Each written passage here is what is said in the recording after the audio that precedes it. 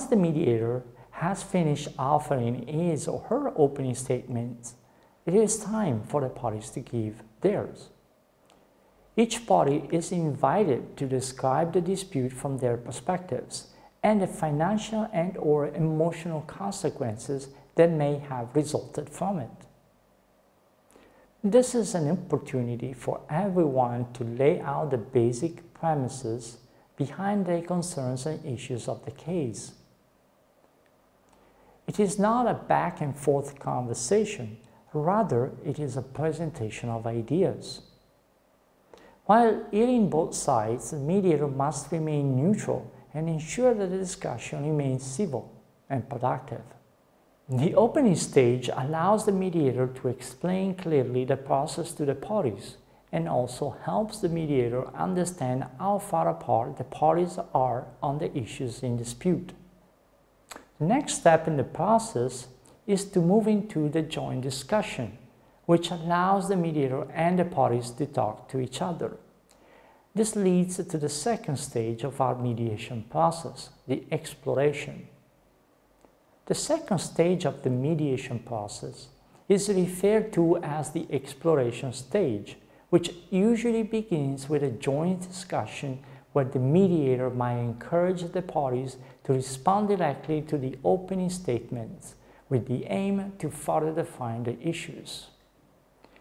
In this stage, the mediator assists the parties in beginning a productive exchange of information about the dispute and, when appropriate, helps them vent their feelings and emotions.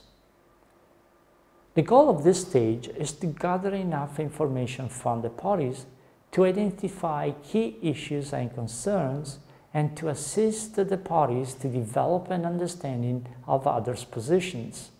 One way for the mediator to start the stage is by recapping and summarizing the opening statements that were given by each party.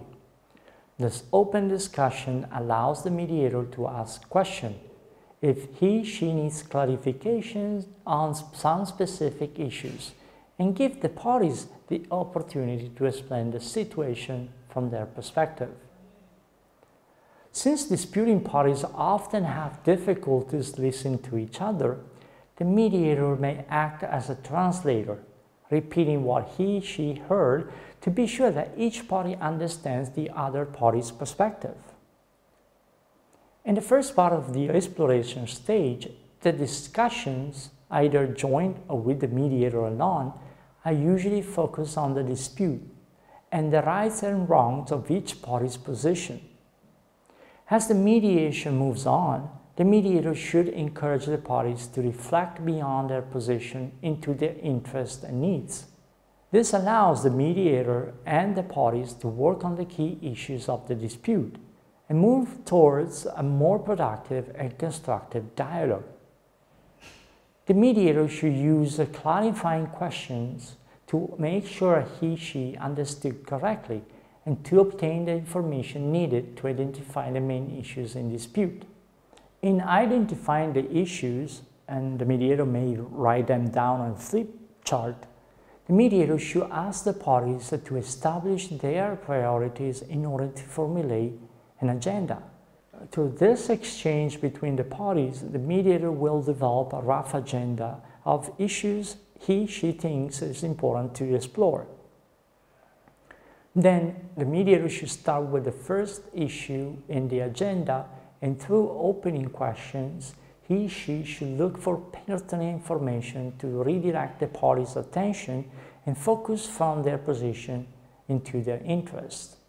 It is important to note that the mediator should always guide the conversation, especially when the parties are unable to communicate directly. Some communication techniques that the mediator can use to facilitate the communication includes active listening, rephrasing, summarizing, and asking open-ended questions. The mediator can invite also the parties to use such techniques when communicating with the opposing side. Sometimes, when emotions run high during the exploration stage and more often after, the mediator may call a break and invite the parties to meet in separate rooms. A private meeting, also known as a caucus, is a chance for each party to meet privately with the mediator and speak freely in a confidential setting. For the mediator, it is an opportunity to further explore each party's case and look for vital information that may help in the resolution of the dispute.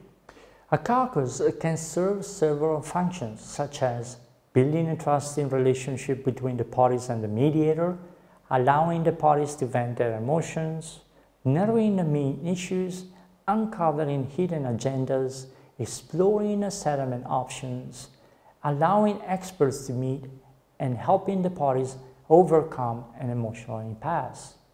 While the mediator is caucusing with one party, it's advisable to give the other side a specific task to work on. During these meetings, the mediator usually goes back between the two separate rooms and encourages the parties to explore options for resolution and come up with ideas and proposals.